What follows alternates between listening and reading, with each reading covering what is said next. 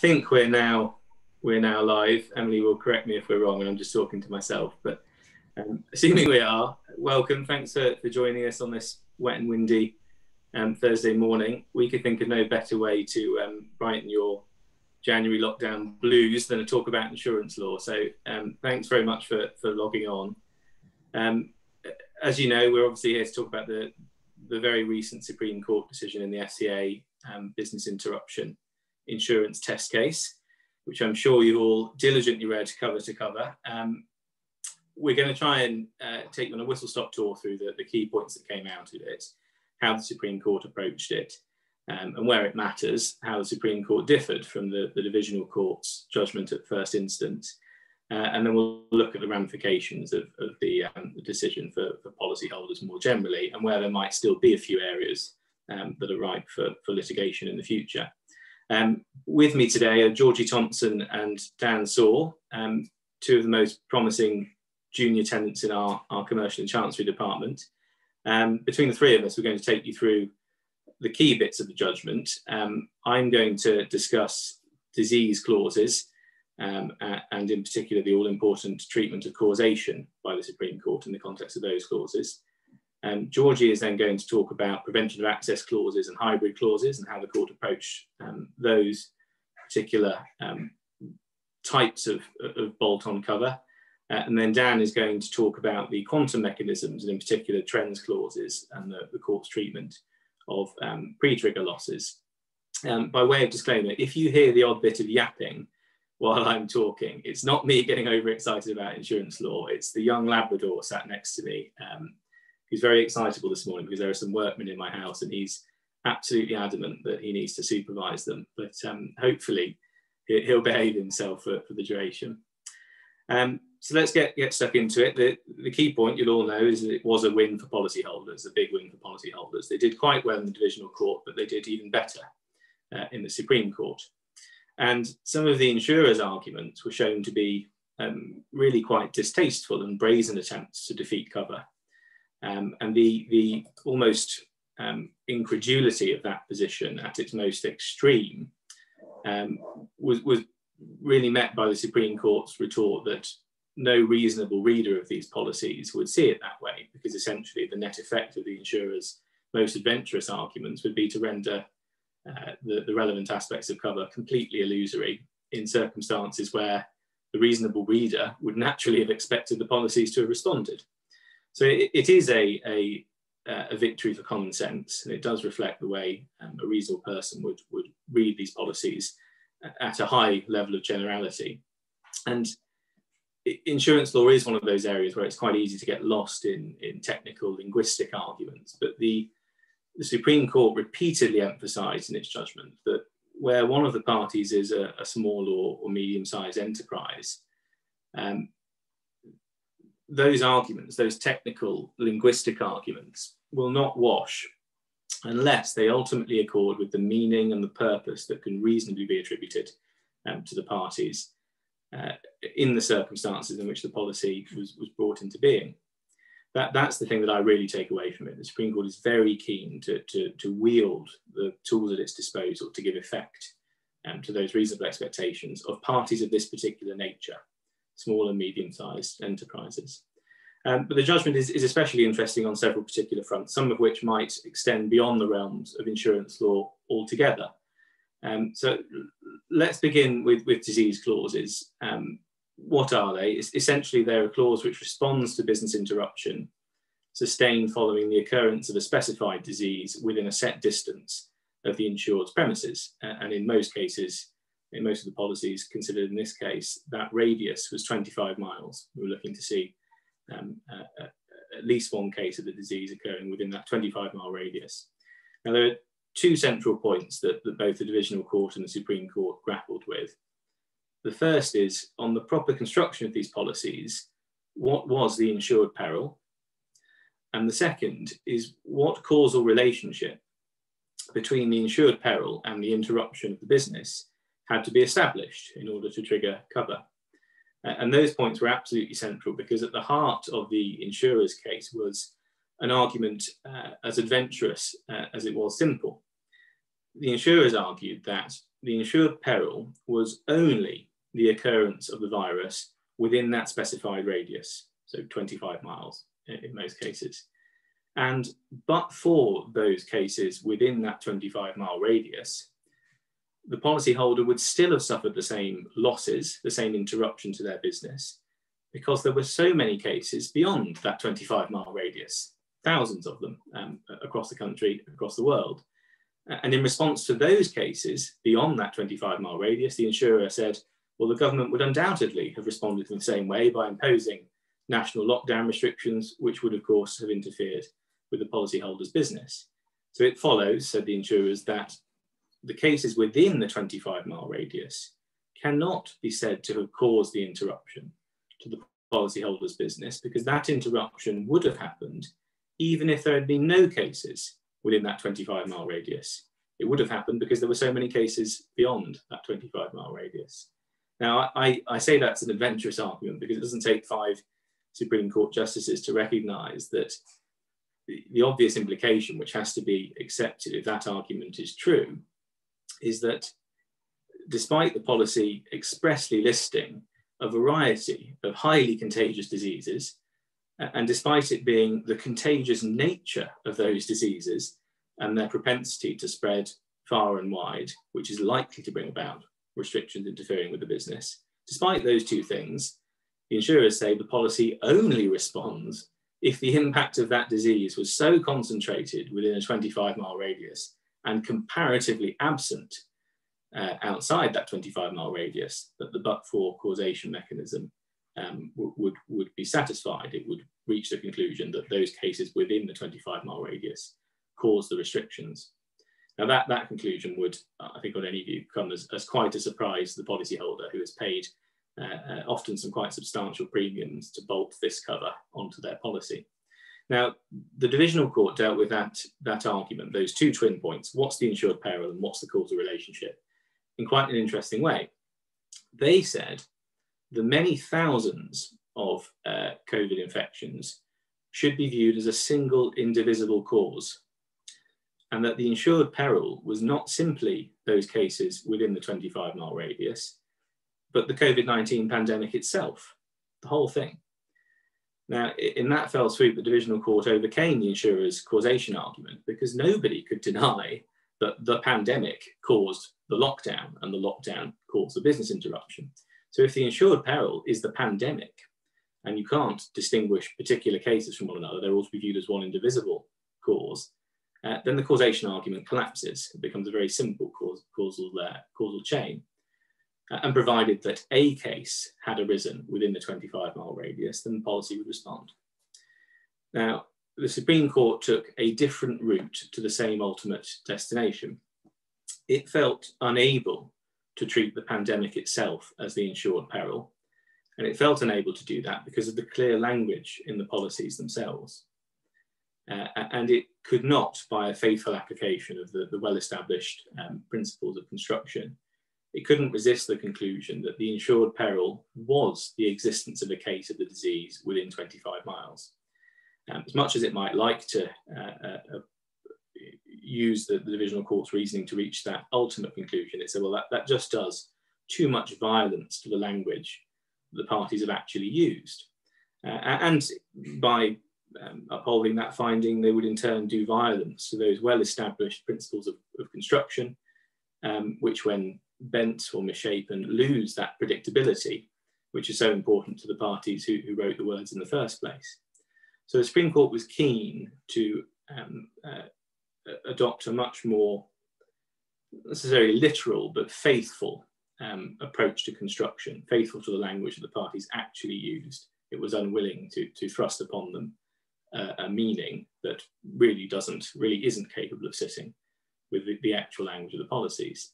That's a good thing. The Supreme Court is defending the integrity of the construction principles in general, and allowing parties a bit of confidence in predicting how those principles will be applied in the future. But of course, that conclusion the Supreme Court left alive the insurer's causation argument, because if the insured peril is only those cases within the 25-mile radius, then the but-for test would pose a serious problem, because there's no way that it is satisfied on that basis. Now, this is where it gets particularly interesting. The Supreme Court got stuck into the meaning of proximate cause. And proximate cause has been the language used to approach causation in insurance law for a very long time. It derives from marine insurance, but it applies across the board. Now, when Lords Leggett and Lord Hampden began this section of their judgment, they repeated an observation of Lord Sumner over 100 years ago, when he said, it would be better for a little plain English in this area. Ironically, in the very next breath, Lords Leggett and Lord Hampden begin citing in Latin Sir Francis Bacon's first maxim of the law from 1596, so not a lot of plain English there. Next, they turn to explore the notion of efficient causation developed by the ancient Greek philosopher Aristotle. So not a great start in terms of plain English by the Supreme Court, but they did work their way around to a bit of common sense and some very clear statements of principle. And what they effectively said was that while the but-for approach to causation would often be appropriate, it cannot always be so. And whether it would, in any particular case, be appropriate to employ but-for causation depended on the proper interpretation of the policy. And in particular, it depended upon the background knowledge that's attributable to the parties as part of the matrix of fact against which that exercise of construction takes place.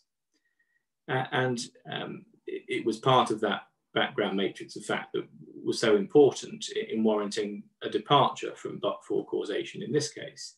Now, the court attached real importance to the fact that the parties could be presumed to know that some infectious diseases could spread rapidly, widely, and unpredictably. And it is highly likely that an outbreak of such a disease would comprise cases both inside and outside the radius, and that measures taken by a public authority would be in response to the outbreak as a whole. The public authority is not going to be at all interested in just the cases within that 25-mile radius. It's going to be reacting to the pandemic as a whole and to the risk that it spreads far and wide, as it obviously has done. Now, once you attribute to the parties that background knowledge, it would be contrary to the commercial intent of the policy to treat uninsured cases occurring outside the 25-mile radius as depriving the policyholder of an indemnity in respect of the cases occurring within it. And that is effectively what the insurers were trying to do. They were relying upon the sheer volume of cases outside the radius to break the causal link, to defeat the proposition that the cases within it precipitated a national lockdown and a restriction to the policyholder's business. Now, they did, the Supreme Court did agree with the insurers' argument that, and to quote the Supreme Court, in the vast majority of insurance cases, indeed in the vast majority of cases in any field of law or ordinary life, if event Y would still have occurred anyway, irrespective of the occurrence of a prior event X, then X cannot be said to have caused Y. In plain English, that means in the vast majority of cases in insurance law or anything else, but-for causation still applies. It is still a big deal, but it is not absolute, and it can, where the language of the contract requires, be departed from. That in my view, is the single most important thing that comes from this judgment, the Supreme Court's recognition that the true meaning and purpose of the contract can require a departure from the application of but-for causation. Now that brings me to the final observation I'm going to make.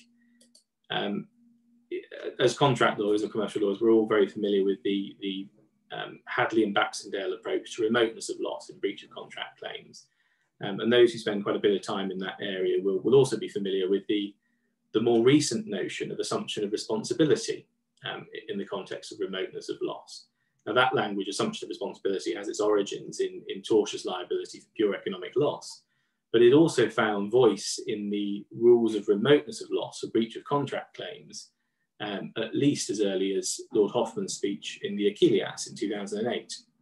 It effectively asked, when you're looking at which losses the party in breach is liable to pay damages for, it asked, well, which losses did they assume responsibility for? And the answer to that question is dictated by a true construction of the contract. against the matrix of admissible fact.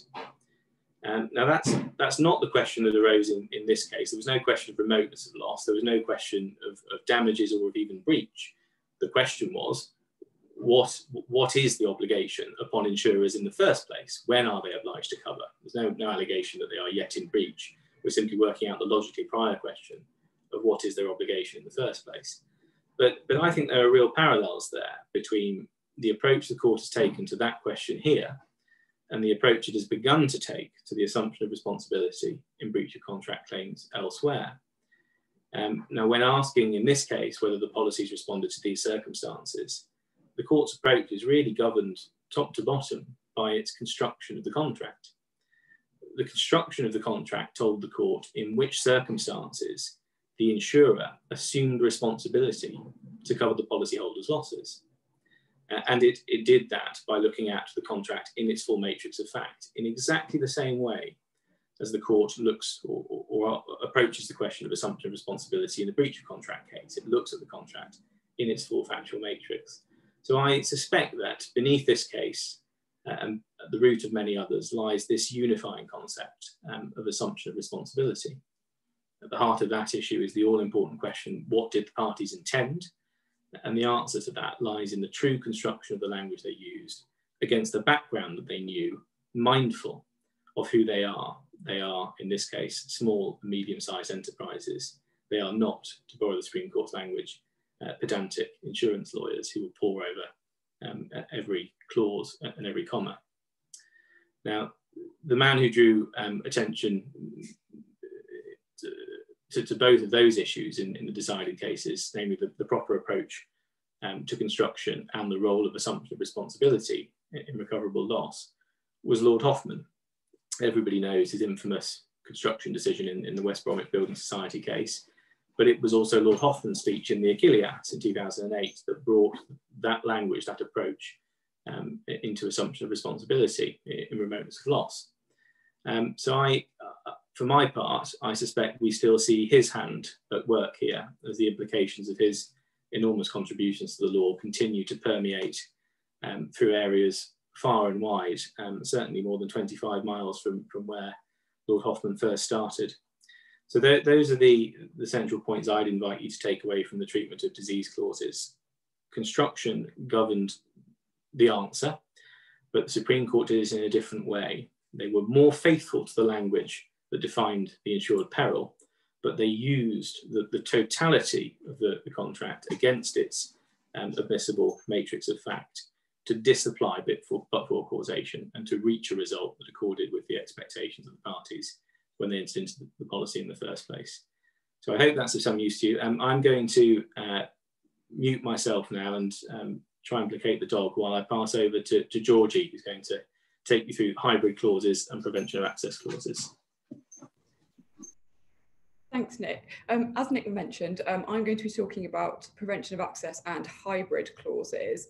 Now, in relation to hybrid clauses, those are clauses which have an element of the disease clauses, which Nick has already taken you through, in that one element of the insured peril was the occurrence of a notifiable disease, which then causes the prevention of access to the business. I'll also be talking briefly about causation to the extent that it applies to prevention of access and hybrid clauses. Now, the approach of the parties to this case at first instance was that all parties' legal representatives sought declarations as to the construction of a cross-section of sample policy clauses that were found within policies of insurance with 8 different insurers. Now, by the time that this was appealed to the Supreme Court, there were 6 different clauses from 3 different insurers, which were assessed by the Supreme Court under the heading of prevention of access and hybrid clauses. And the approach that the Supreme Court took in relation to those 6 clauses was to break them down into discrete elements so as to ascertain the meaning of the clause as a whole. And the Supreme Court ultimately held in relation to the construction of the prevention of access and hybrid clauses that only if all of those elements were satisfied would an indemnity be triggered such that the insurer would be required to pay out to the policyholder under the policy of insurance. So what I propose to do is essentially look at the Supreme Court's treatment of those discrete elements, and go into a little bit more detail where necessary and where I think the points of interest most lie. Two of those points are the force of law points and the inability to use elements, and I'll elaborate on those further as we go through. So the first element is the disease element, and there's not really much to say on this in terms of what I could add to Nick's discussion. The disease element of the hybrid clauses were very similar to those of the pure disease clauses, which Nick has already discussed. Interestingly, in relation to some of the hybrid clauses, you may have remembered from Nick's talk that there was, in terms of disease clauses, a geographical limitation on the radius by which an area could be affected by a notifiable disease. Now, in some cases, in relation to the hybrid clauses, I think there were 3 particular clauses that were affected. There was no geographical scope, so no 1 mile radius, no 25 mile radius. And what the Supreme Court, or what the insurers sought to argue before the Supreme Court, was that the use of the word occurrence in terms of the occurrence of a notifiable disease, this should be construed so as to impose some form of limitation, albeit that there was no express geographical limitation on the scope of cover under those clauses. And the insurers argued that the word occurrence should be construed to be meaning a small scale outbreak or a local outbreak. The Supreme Court declined to follow that construction and refused to interpret those clauses with no geographical limitation in that way. Essentially, the Supreme Court said that had the insurers intended to impose a geographical scope, then they would have expressly done so. So that's a fairly broad interpretation of those clauses, albeit a justifiable one. But it does serve as a warning to insurers going forward to, if they do intend to narrow the scope and limit the scope, then to do so expressly by reference to a geographical radius. The next element, which was considered by the Supreme Court under this heading, was what I mentioned earlier, is the force of law point. Now, at first instance, the divisional court in this case held that the words restrictions imposed meant a restriction which was expressed in mandatory terms and of which had force of law. Now, the FCA appealed to the Supreme Court on this point, and their contention ultimately was that they wanted cover to be triggered before the restrictions were imposed by the government by way of the 26th of March regulations, when the restrictions, which we are all now familiar with, came into effect by way of force of law. The FCA wanted to put forward the contention that the restrictions came into effect by what it termed as general measures and special measures, and I'm sure we're all familiar with those. So the general measures were the Prime Minister's direction that we were to stay at home, which came into, well, the Prime Minister mentioned that on the 16th of March.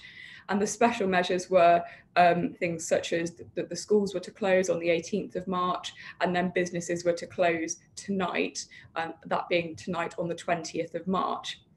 And what the FCA were arguing on this point before the Supreme Court was that they were suggesting that the divisional court's approach was too narrow, and that if you were to adopt the divisional court's approach in requiring a restriction imposed as a restriction which had the force of law behind it, then this would require policyholders to analyse the legality of an instruction from a public authority or from the Prime Minister before they would know whether or not they were actually going to be indemnified under their policy of insurance. And the FCA argued that before the Supreme Court that this was an uncommercial and unrealistic approach to take. The Supreme Court agreed with that, and the Supreme Court ultimately held in relation to this that a restriction need not have the force of law before it can fall within the remit of a restriction being imposed. Applying the usual principles of contractual construction, the Supreme Court said that a reasonable policyholder would understand the word imposed as being something which is conditional upon the existence or immediate prospect of having a legal basis behind it.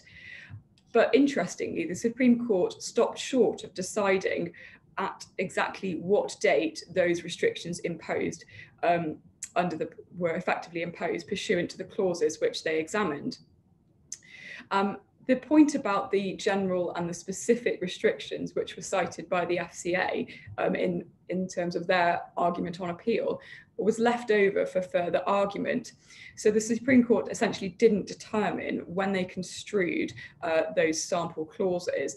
They said ultimately the restriction doesn't need to be mandatory and backed by a force of law, but they didn't say whether or not in their construction that the specific and the general measures which were essentially given by the Prime Minister in his addresses to the public fell within the scope of their construction. What the Supreme Court did indicate was that the Prime Minister's statement that was given on the 20th of March, where he said that businesses must close tonight, they said that that was capable of falling within the definition of their definition of restrictions imposed, in spite of the fact that a direction that businesses must close tonight had no specified consequences if those businesses didn't close tonight. But short of this, the Supreme Court didn't decide the issue of whether the general or specific measures fell within their construction of restrictions imposed. So the practical consequence of this is going forward and pending either further argument by the parties or an agreement between the parties as to the construction of the restrictions imposed element of those clauses, is the impact of these rolling lockdowns that we seem to be seeing at the moment, which the government is imposing. So if we come out of lockdown as we are now in and go back into a tiered system, what impact will that have on terms of measures coming from local councils or from local leaders essentially requiring businesses to close, even though they may not have the force of law behind them when those directions are given? So it would be open to insurers and businesses going forward when negotiating new contracts of insurance to make it explicit what would trigger a right to an indemnity. So for example, if the Prime Minister says that you have to close, that would be sufficient to trigger cover, or vice versa. It would be open to the insurers going forward to specify that a right to an indemnity will only arise if a restriction is backed by the force of law. So turning to another element which was examined by the Supreme Court, and this is essentially the nature of the restriction which is being imposed. An interesting point was considered under this element, in that whether the restriction which was being imposed was sufficient for it to be directed at the public at large, as the insurers were contending, or whether the restriction needed to be directed primarily and solely at the insured business.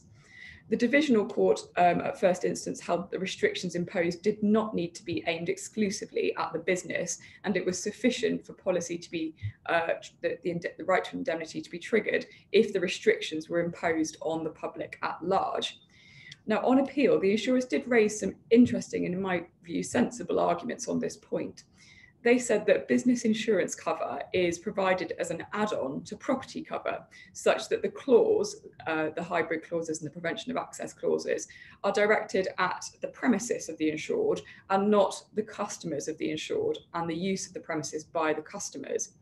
The insurers also argued that the clauses were never aimed on a sensible reading at the inability to use the premises resulting from restrictions to the public at large. However, the Supreme Court didn't agree with the insurers on this point.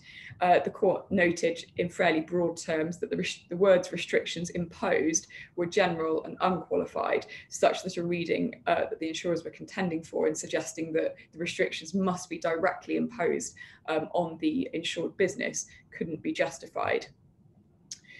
Turning to another element considered by the Supreme Court, and this was the construction of the words inability to use in terms of inability to use the insured premises. There was a requirement, an express requirement in most of the hybrid clauses which were examined, that the policyholder must be unable to use the premises due to the restrictions imposed. Now, the question is, what constitutes an inability to use? The Divisional Court at first instance held that an inability to use meant a complete inability to use.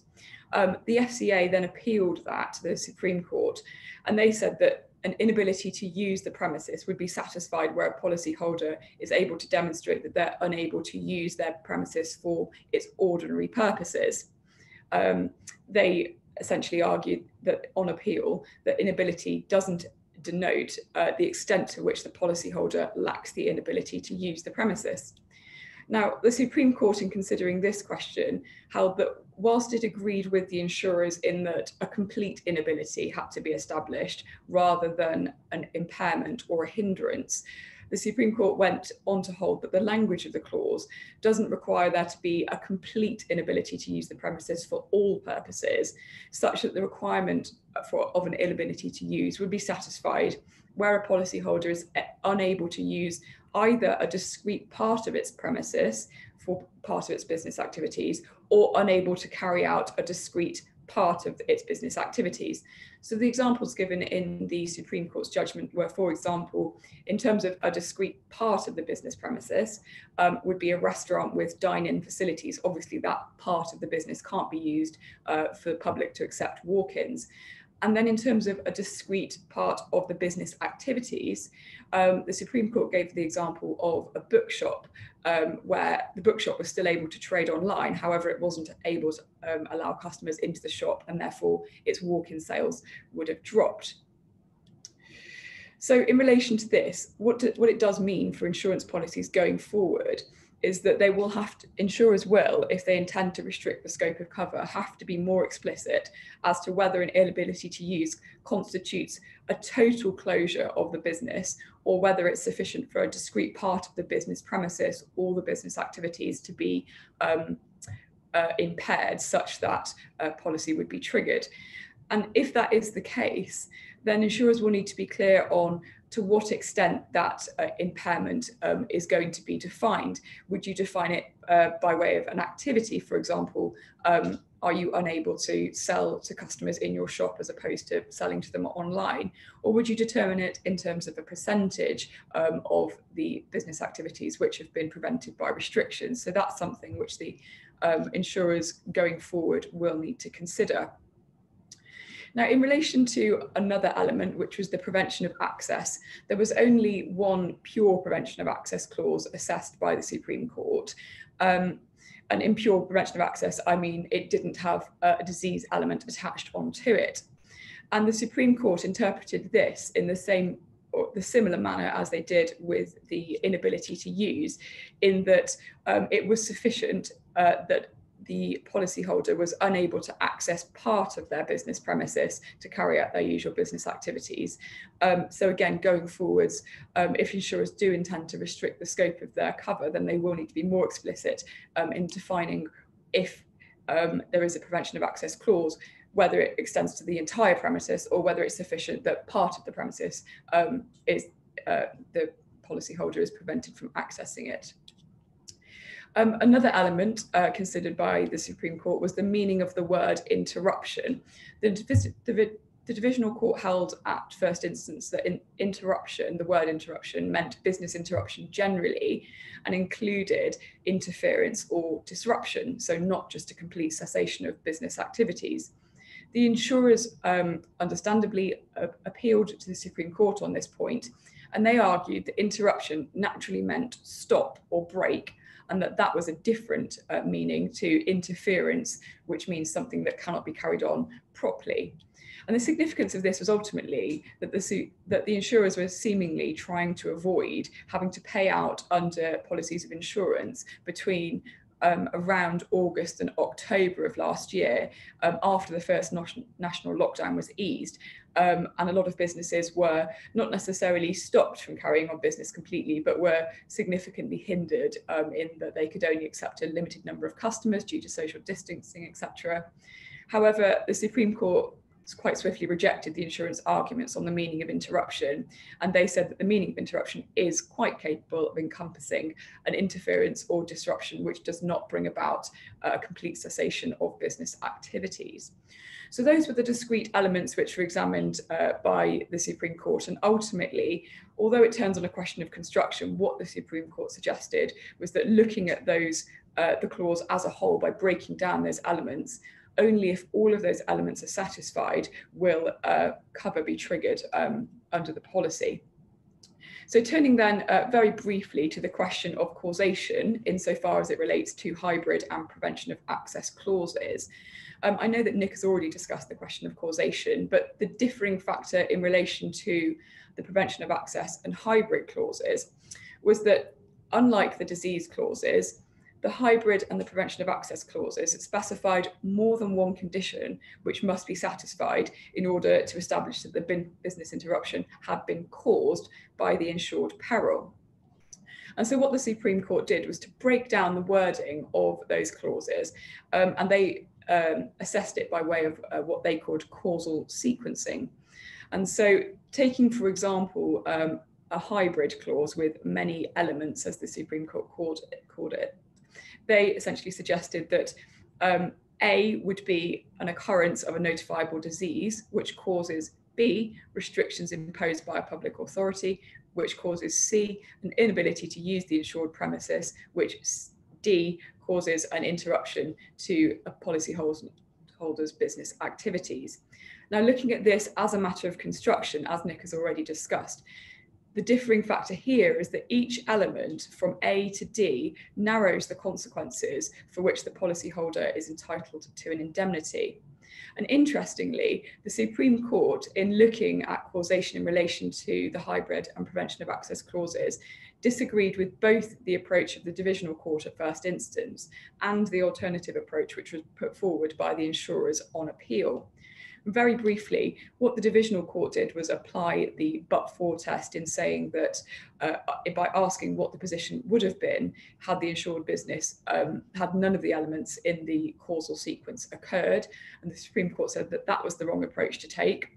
And the alternative approach put forward by the way of by the insurers, rather tentatively, I would suggest, is that they said that the core principle of the insured peril in this context was the restrictions being imposed by the public authority, and therefore we should focus on that as being the main cause when assessing causation. And the Supreme Court essentially said that to do that would be contrary to what the insurers had actually agreed to provide, in that it would ignore one or more of the elements within that causal sequence. So ultimately, the Supreme Court came up with its own approach to causation in relation to the hybrid and prevention of access clauses, and they held that the clauses will indemnify the policyholder against the risk of all of the elements, so all of the elements from A to D, of the insured peril acting in causal combination, which was the similar factor with the disease clauses in terms of that approach, to cause business interruption loss. So just looking very briefly at the effect of this, it is quite interesting in terms of how the Supreme Court allowed their approach to causation their approach to construction to influence their approach to causation, in that they were reading the specific elements as they did in terms of construction of the clauses as narrowing the scope of the causal consequences of the insured peril. So I hope that's been of some assistance, and I'm going to pass over to Dan now, who's going to discuss trends and trigger clauses. Thanks, Georgie. So once the insured peril has been properly defined, and once it's held to have caused the business interruption, the final question is, how do we value and calculate the loss that the policyholder has suffered as a result of that business interruption? Because that's what the insurer has agreed to indemnify. So the usual method, the basic standard method, is to use the performance of the policyholder during a comparative period, which is often about 1 year before the period of 1 year up until the insured peril occurs, and use that to compare and estimate what the policyholder's business's turnover would likely have been during the indemnity period. They'll also calculate a gross profit margin, which can be applied to the estimated turnover. That gives a broad and quite vague estimate of what the turnover will likely be. And so the trends clauses operate to allow certain factors and trends to be taken into account when trying to assess what the business's turnover would likely be during the indemnity period. So, for example, if there's long-term trends such as the business steadily declining or steadily rising, then that trend can be taken into account when assessing what the turnover would likely be during the indemnity period. And also more specific factors can be taken into account too. The example used by the Supreme Court was that of a restaurant, which is forced to close because of the national restrictions, but also had a famous chef working who was due to leave about the same time as the lockdown started. Now, the trends clauses allow that factor to be taken into account. So in the indemnity period, the restaurant's business would likely have fallen as a result of their famous chef leaving, and that can be factored in. So put simply, really, the trends clauses call for an inquiry into what the financial results of the business would have been had the insured peril not occurred. We've just heard that the court rejected the but-for causation in relation to examining whether the insured peril caused the business interruption. But when looking at the trends clauses, the words of the trends clauses themselves require an analysis of but-for causation. So what would the financial results of the business been but for the insured peril? So you can probably guess what the insurer's argument was on this point. As we've heard, the insured peril was defined as the occurrence of cases of COVID within the 25-mile radius or the stipulated radius. And the insurers said that the trends clause should take into account what the business's performance would have been had the insured peril not occurred. So had there been no cases of COVID within the 25-mile radius, but assuming that the pandemic had still raged outside of the 25-mile radius throughout the rest of the country. Now, of course, had that been the case, the national restrictions would still likely have been imposed because of COVID being everywhere else. And if that is the case, then the business would likely have suffered the same losses and the same business interruption because of the national restrictions. So this was another way that the insurers were trying to argue that effectively, although in principle, the insurance policy provided cover for business interruption caused by COVID or prevention of access, in fact, when we get down to quantifying the loss suffered, that cover is actually wholly illusory because the losses would have been suffered in any event because of the cases of COVID outside of the 25-mile radius and the responses of the government to that. So as you can imagine, the court was not overly impressed by this argument, but the insurers did have an authority to rely on, and that's the case known as the Orient Express. Now, that's the only reported case really with vaguely similar facts or similar scenario. And that case concerned the business interruption insurance policy held by a hotel in New Orleans, which suffered damage as a result of hurricanes Katrina and Rita in 2005. That policy contained a trends clause similar to the one in issue before the Supreme Court. And in that case, the insurer essentially argued that the damage defined under the policy that had to be stripped out in the application of the trends clause was the physical damage caused to the hotel, not the hurricane itself. And so when estimating what the hotel's likely performance would have been during the indemnity period, one would have to assume that the hurricane still occurred and devastated the city, but where the hotel itself remained completely unharmed. Of course, in that case, the hotel would have had no customers whatsoever because no one would want to stay in the middle of New Orleans once it had been completely devastated. So that similar arguments are raised there to what the insurers were arguing in front of the Supreme Court. And in that case, actually, it went first to an arbitral tribunal, which agreed with the insurers. It was then appealed to the High Court. And again, judgment was given in favor of the insurers. So that's a pretty strong authority for the insurers to rely on in favor of their argument. And there's a further reason why that case could have been particularly persuasive to this particular Supreme Court. And that's because two of the lords who were sitting in the Supreme Court on this appeal had been directly involved in deciding the Orient Express. So Sir George Legat QC, as he then was, sat on the arbitral tribunal, which decided the Orient Express.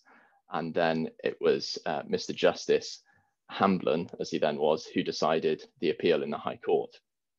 So the insurers were making their arguments based on authority, on an authority which supported their case, and in front of two Supreme Court justices who had made that decision. So they perhaps felt somewhat confident.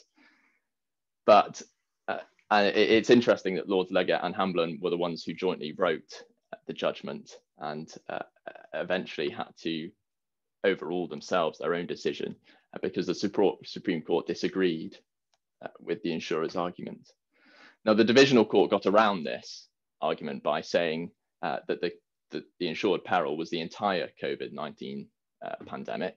And so on that basis, looking at what the insured's business performance would have been during the indemnity period, you have to strip out the insured peril. The insured peril is the whole COVID-19 pandemic. And so all of the lockdown restrictions and everything else gets stripped out, and the insurer's argument falls away. But here, because the Supreme Court had decided that the insured peril was the occurrences of COVID-19 within the 25-mile radius, then the argument had to be met. And the way that the Supreme Court did it was they construed the clause, the trends clauses, to require an inquiry into the policyholder's likely performance, but for the insured peril, and circumstances arising out of the same underlying or originating cause. So they were talking about the COVID-19 pandemic being the same underlying and originating cause.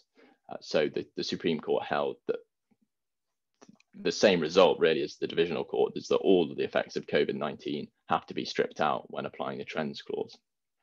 So how did the Supreme Court reach that conclusion? Well, they started by setting out a few preliminary points, which is essentially their observation that the trends clauses are part of the quantification machinery in the policies. They're not designed to limit the cover given by the insuring clauses, which have been covered by Nick and Georgie.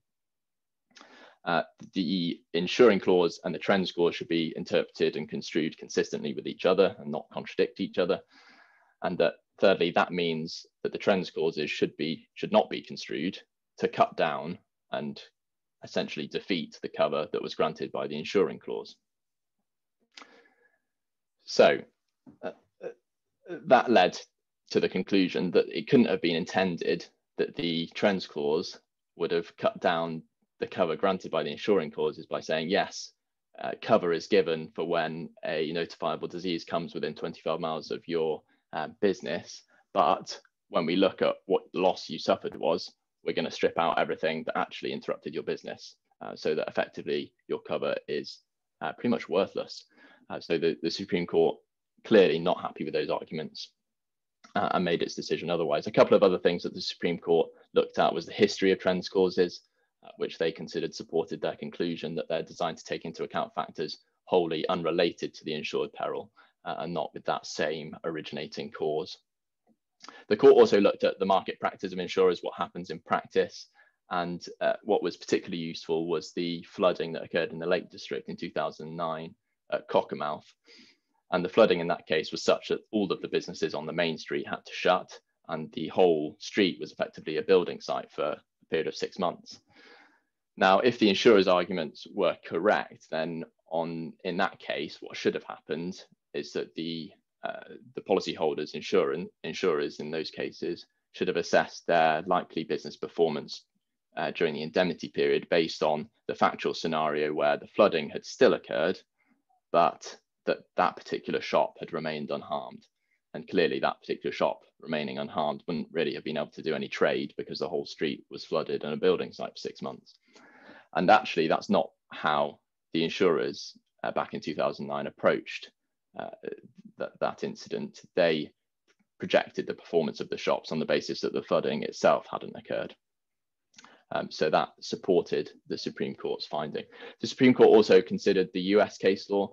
And interestingly, there was a case called Catlin Syndicate and Imperial Palace of Mississippi, which they looked at, which similar facts to the Orient Express, albeit the arguments were somewhat reversed, because what had happened in that instance was the insured was a casino that had also been damaged by Hurricane Katrina. And the hurricane had damaged the surrounding area and had damaged all of the casino's competitors as well. For some reason, the casino, the Imperial Palace, was able to get up and running again quicker than everyone else. And they did a roaring trade because they were the only casino open in the area and all their competitors were shut. So they were trying to argue the point that the counterfactual scenario, which has to be considered when applying the trends clauses, is one where the hurricane still occurred, the hurricane still damaged all of their competitors, but that their casino was left unharmed. In that case, they clearly would have done very well. And the court said, we're not going to take that view, we're not going to take that construction, because the cause of the damage and the damage itself, so the hurricane and the damage to the casino, they're so inextricably intertwined that they cannot be separated. And even if they could, it wouldn't be right to allow the windfall profits that the casino was claiming. So all of these matters together supported the Supreme Court's judgment that the right way of construing the trends clause is to consider not just the insured peril, the occurrence of COVID-19 within the 25-mile radius, but also the circumstances arising out of the same originating and underlying cause, so that being all of the effects of the COVID-19 pandemic. So as a consequence of that reasoning, they had to overrule the Orient Express case and decide that it was wrongly decided. And they did make some excuses for themselves, but they did admit with some humility that it had been wrongly decided. Now, the last issue to be considered is the pre-trigger losses. And this is important to be considered by the Supreme Court because it was a fairly major concession that had been made by the Divisional Court to the insurers at first instance. And that was that under the trends clause, the Divisional Court said that the inquiry as to what the business's likely performance would have been during the indemnity period should take into account any measurable downturn in the business's turnover before the cover was triggered. So the Supreme Court used the example of a pub. Now the pub suffered a 30% downturn in business before any of the restrictions were imposed. And that was because of the press coverage, the non-binding advice given by the government telling people to stay at home, and the pub experienced a 30% reduction in turnover. Now, this pub had the benefit of a prevention of access clause. And the prevention of access clause may not have been triggered until the 20th of March when the pub was told to shut by the Prime Minister. So the Divisional Court had said that the pre-trigger losses, so that 30% downturn before the policy had been triggered, could be taken into account when projecting forwards the business's performance in the indemnity period. So that 30% could be assumed, that 30% fall in turnover could be assumed to have continued throughout the indemnity period. So that's a significant reduction in the cover granted to many policyholders. And the Supreme Court wasn't happy with that conclusion. And they actually said it was inconsistent with the Divisional Court's own finding under the trends clauses that the effects of the COVID-19 pandemic had to be stripped out. As I've just mentioned, the Supreme Court came to the same conclusion and required that the trends clause to consider what are the circumstances that arise out of the same underlying and originating cause of the insured peril, and those circumstances have to be disregarded. And they have to be disregarded whether they happened after the triggering or before the triggering of the policy. So the pre-trigger losses should not be taken into account when considering what the business's likely performance would have been during the indemnity period. Well, thanks everyone, and I'll hand back to Nick for the Q&A. Thanks, Dan. Hi everyone. I should have said at the start actually that we will stick around at the end to answer any questions you've got, and there is in Zoom a Q&A function, and I think you can access, depends what advice you're on, but either at the top or the bottom of your screen there'll be a Q&A tab, and if you click on that you're able to pose questions to us. Ian Brown did write a question 20 minutes or so ago that I've put a short answer to in that function, but I'll expand a little bit on it. Ian asks, in relation to disease clauses, some policies require an occurrence within a 1 mile radius. And in March, testing was very limited. Would an actual diagnosis of COVID-19 be needed within the radius to engage cover? Or would it be sufficient to argue that on the balance of probabilities, there were occurrences within the radius, pointing to numbers of people self-isolating, for example? Now, you see my answer, the Supreme Court didn't have to deal with this because the Divisional Court's ruling on it wasn't challenged, but at paragraph 53 of the Supreme Court decision, they set out what the Divisional Court said. What it said was that in order for an illness resulting from COVID-19 to be sustained by any person, being the language of the policy, it's not necessary for the person concerned to have been diagnosed as having the disease, And it's not even necessary for them to have manifested any symptoms of illness. So the language of the policy itself doesn't require those things. It is sufficient that they had in fact contracted the disease, whether it had manifested itself or been diagnosed. Now that's the technical construction of the language of the policy. It obviously doesn't resolve the question, because you still have disease, and if they didn't manifest it or weren't diagnosed with it, that could be difficult. So Ian's question is a good one. It will turn on the balance of probabilities. I don't think it would be enough to reason that people were self-isolating in the area, or that people had coughs or things like that. That alone is unlikely to be sufficient.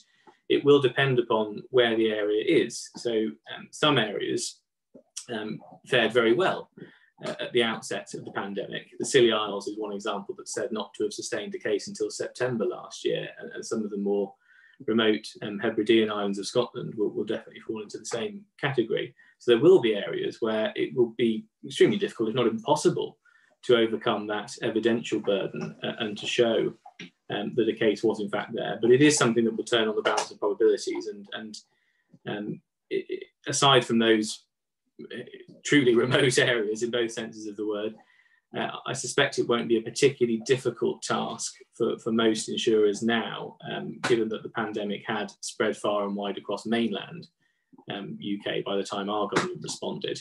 There will inevitably be a bit of wrangling about it, but I suspect that insurers will struggle on the balance of probabilities to show, particularly within a 25-mile radius, that there wasn't a case here. It might be a little harder within a 1-mile radius, but the writing is on the wall from the Supreme Court that it's diagnosis isn't a condition, even symptoms aren't a condition, and I would have thought it's inherently unlikely, unless you live somewhere very remote, that the pandemic hadn't, or the virus hadn't made its way there by the time our government acted. Sorry if I'm tapping my screen. I'm looking to see what other questions we've had come in. Brendan asks, access to premises, does the judgment deal with, say, a professional photographer or similar, where the restrictions have led to cancellation of events rather than the home studio? So far as I know, it doesn't. Those sorts of examples, I can't recall seeing an example like that come up anywhere in either the Divisional Court's treatment or the Supreme Court's treatment. The reason is probably that the policies under consideration, they insure against interruption to a business conducted from premises, and that's why the clauses have these radius, how these radius provisions can operate. They are a radius around a premises. So the judgment isn't looking at policies that sit outside that category for people who don't trade from particular premises and operate all over the place. So you may have alighted upon a completely separate species of policy that's yet to come across the court's desk. Rob asks, good morning, Rob. My question is that my small business in the hospitality tourism sector has business protection insurance, and the insurer AXA has agreed in May last year to compensate me for my losses. But their position currently is that because we've been so successful since reopening on the 4th of July, that the losses we incurred during lockdown 1 have been mitigated by the increased turnover since, and therefore there is little or no compensation to be paid. My broker is adamant this is sharp practice, and that whatever happens after reopening should not affect the level of the claim for loss of earnings while closed down. We are currently at stalemate. Please comment if you feel this is an interesting question. It certainly is an interesting question. It's not, you won't be surprised that we're not dishing out legal advice on particular cases, but I share your broker's view that sounds odd. And legally, the reason I reached that sort of instinctive reaction is that these clauses have an indemnity period in them. And it's normally quite short, it's often 3 months. It's that the policy is responding to, the loss sustained within that period. And that crystallizes necessarily at the end of that period. It's right, the law requires you to mitigate losses during the period in which those losses are being sustained, but it's generally no answer to say that since then, the loss which was crystallized, the insurer's obligation to pay out for the indemnity in that, say, 3-month period, it's no answer to say that that obligation has subsequently been cut down or extinguished because of your success since then. So that I can't give you particular advice, and this isn't to be interpreted as that, but if I were you, I would be looking to challenge that position. Daniel Blaylock asks, Georgie, what was factor D? So Georgie, what was factor D? Sorry, Georgie, you're muted. Still muted.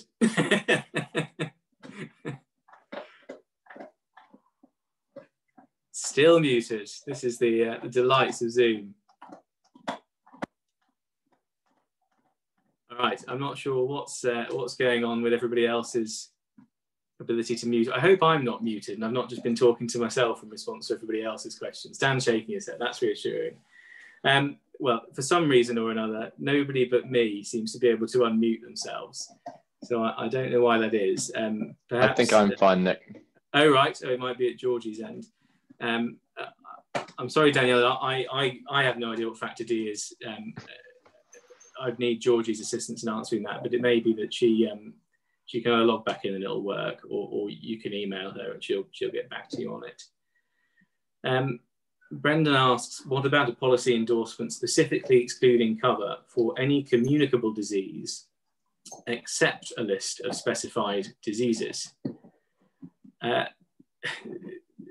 Difficult to answer in the abstract, but if there's something in the policy that excludes cover for any communicable disease except a list of specified diseases, it's the list of specified diseases that's likely to trigger cover. If you can't bring it within those, it won't work. Now, often in these policies, among the list of specified diseases is a catch-all of notifiable diseases, and that term bears a particular legal meaning in various statutes and statutory instruments. So that in itself, that the term notifiable diseases is open to admit of diseases not yet known at the time the policy was written, but which subsequently become notifiable diseases and are captured.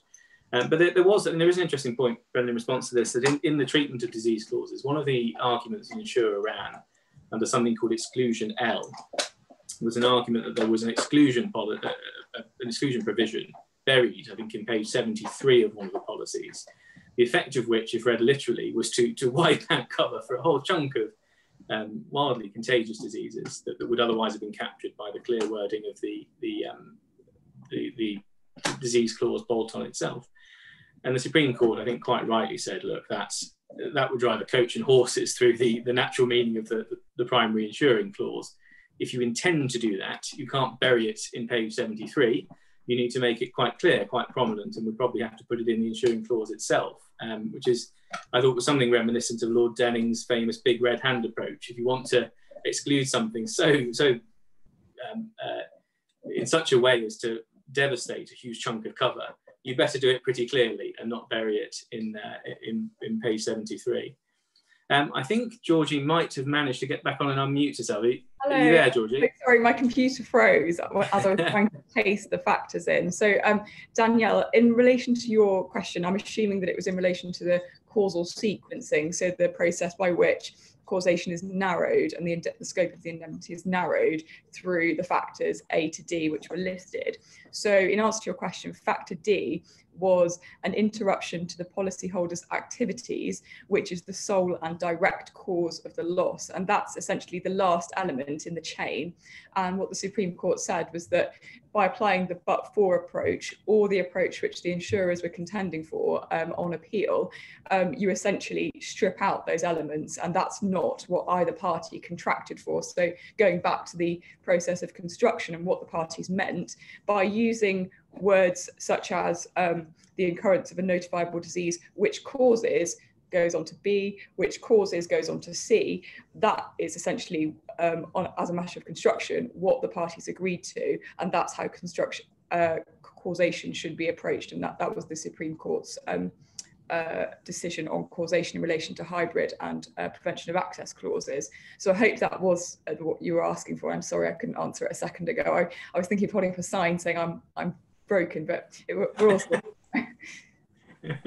Thanks, Georgie. Carrying on, Matthew asks, assuming that insurers pay out, is it likely that any furlough monies received will have to be repaid? It's a very good question. I suspect the way that will be taken into account is that most policies insure against effectively a loss of profit that's been sustained by virtue of the business interruption. And the definition of profit may allow the savings made by furlough to be taken into account, because you've managed to mitigate some of the expenses that the business would otherwise have incurred in employing its staff. You've obviously not managed to trade to the same extent, but profit is the difference between those two things. But the short answer is I don't actually know how that would be treated. It may depend upon the wording of each policy. I don't know, Dan, if you've any views on that from the quantum end of the court's approach. It wasn't an issue in the Supreme Court, but I don't know if you've got any thoughts on it.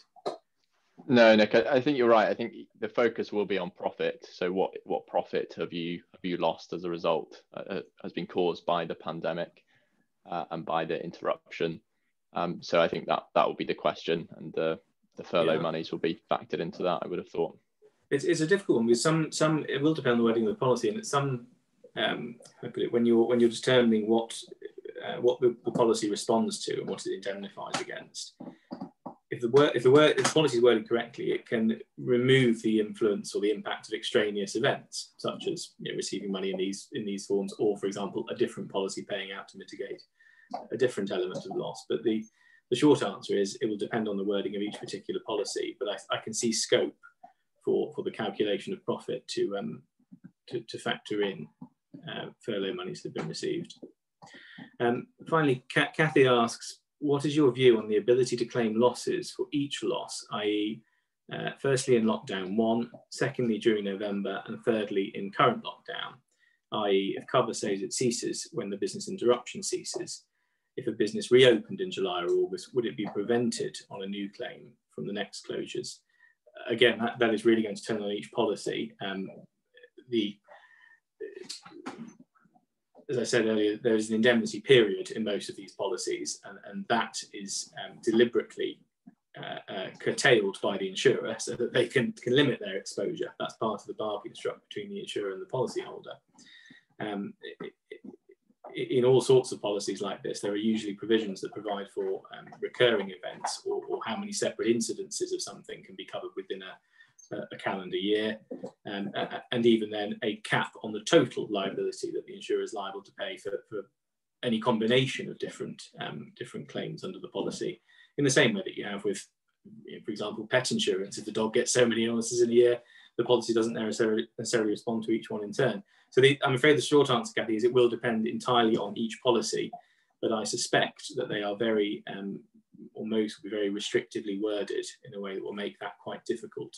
And of course, if policies have lapsed during that period, insurers will not have been dishing out renewals on anything like as generous a term. So it may well be that most businesses are going to struggle in the latter lockdowns to get meaningful cover or to get a meaningful result from their insurer. I don't know if anybody else had anything else to add on that front. Oh, sorry, I'm seeing more questions coming in. Roger asks, what is the position of a business that didn't have to close, but still suffered a loss of profits because of the pandemic? Perhaps a law firm that was simply less efficient because of home working. This is Georgie's turf. Go for it, Georgie.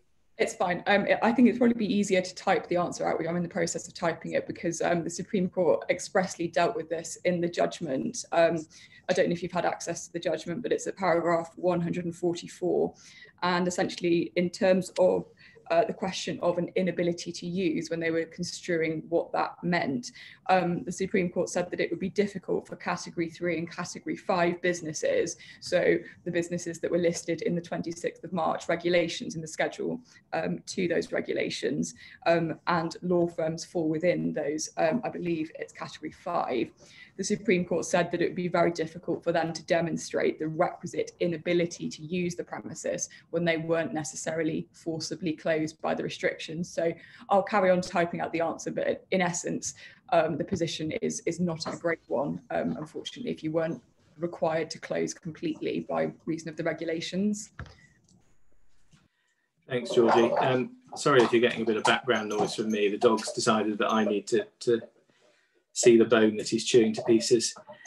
The last two questions from an anonymous attendee asked, in terms of impact on litigation and defending claims based on closures, for example, of wedding venues and customers seeking refunds, is there perhaps any indication whether policies could perhaps respond to the losses of these claims, including if those claims based on contractual sums being recovered?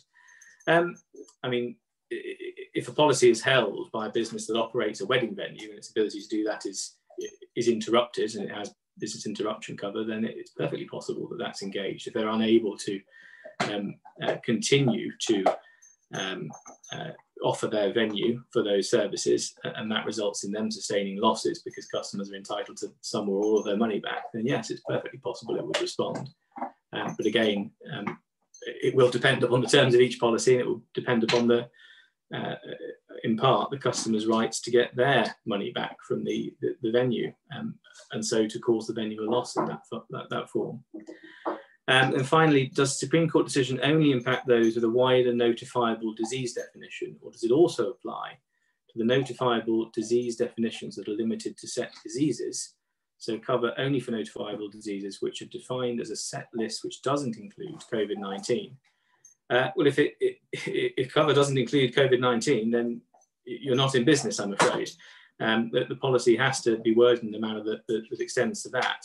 As I said earlier, the vast majority use the term notifiable diseases within the language of their policy, and that term is liable to change. What is a notifiable disease changes over time as diseases are notified or as diseases are brought within that classification.